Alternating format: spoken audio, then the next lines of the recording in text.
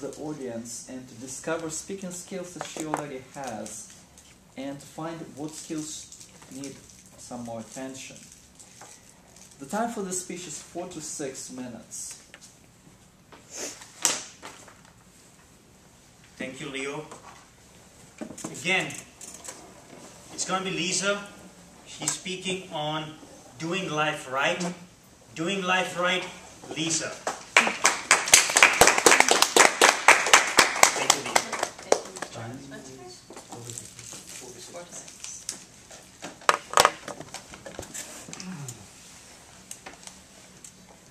Good evening, fellow members and guests. Do you want to live life to its fullest? Do you believe that there are some ways of living that are more correct than others? Do you want to do life right? When I was 8 years old, I had an epiphany. If I didn't live this precious life that I'd been given to my fullest potential, I would have to do it all over again. And I didn't want to relearn those same lessons that I'd already learned as an 8-year-old all over again. So I was determined to start doing life right. I knew this deep in my heart. I wanted to be a writer. And I told my parents this because I longed to write, and I processed my life through words. It was the only way I really understood my emotions. I wanted to do life right. However, my parents said, "Oh, Lisa, you have an innate ability for math and science." My teachers agreed. They said, "There's no money in writing. You're good at math. You like it." And I did. Pursue that. I was born at the tail end of the women's liberation movement. And what this meant is that my parents and all the women who grew up ahead of me had 3 things they really wanted for me. 3 dreams. 1, they wanted me to make money. They wanted me to be financially independent so that I would never be dependent upon a man.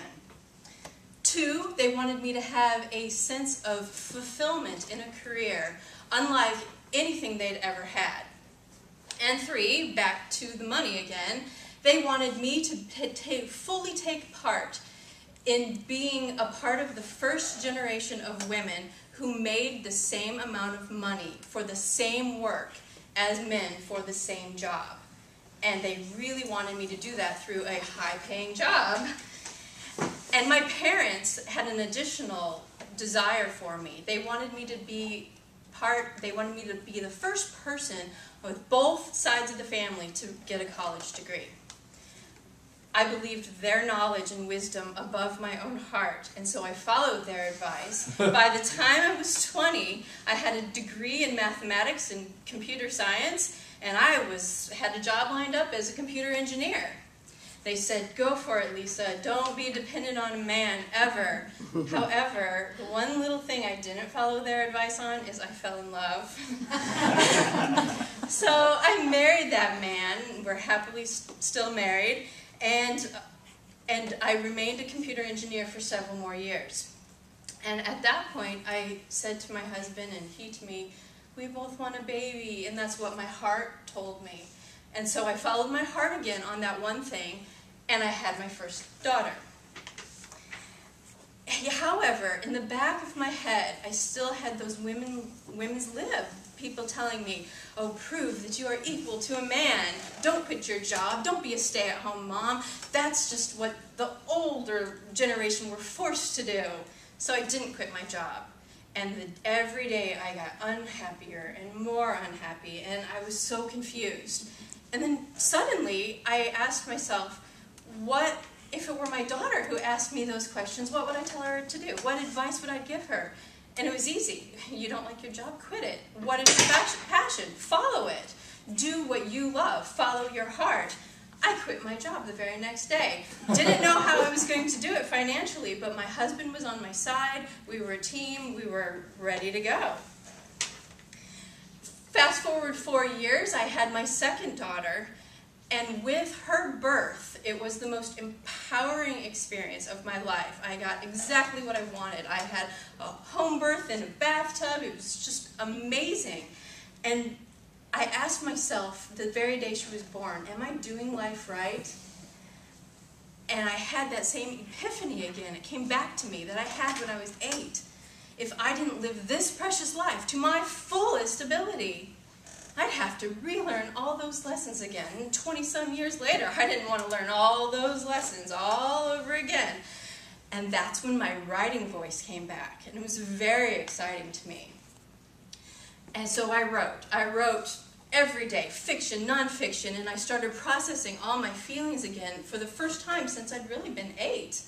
And it was extremely exciting to me. And I realized that the whole point of the women's liberation movement wasn't so that I'd have this high-paying career, but it was so that I had a choice as a woman to follow my heart and to do whatever I wanted to do, not what other people were telling me to do, not what my even innate abilities were telling me to do, but what I wanted to do.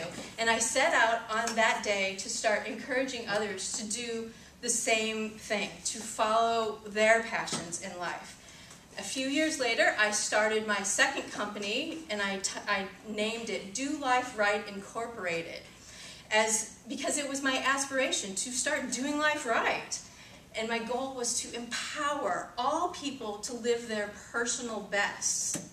Over the years, it's changed from a simple consulting company to a full-fledged publishing house.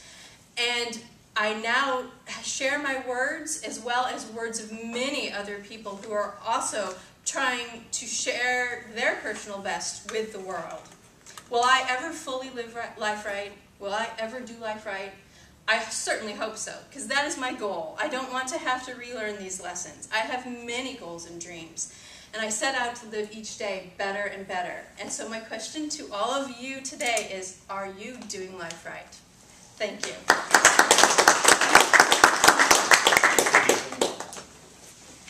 Amber, can you please again give me 45 seconds for us to note down any comments on Lisa?